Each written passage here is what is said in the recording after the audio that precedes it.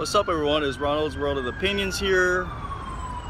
Okay, so today I was able to get the Microsoft Surface Pro 3 replaced and all that kind of thing.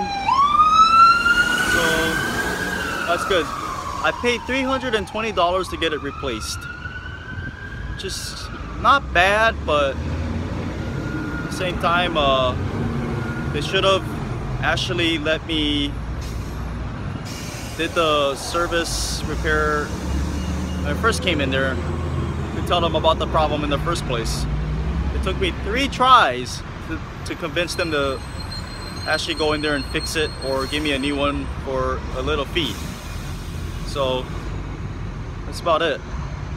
Well, now that I have a Surface again, my YouTube will be fully operational again and it'll do just fine now.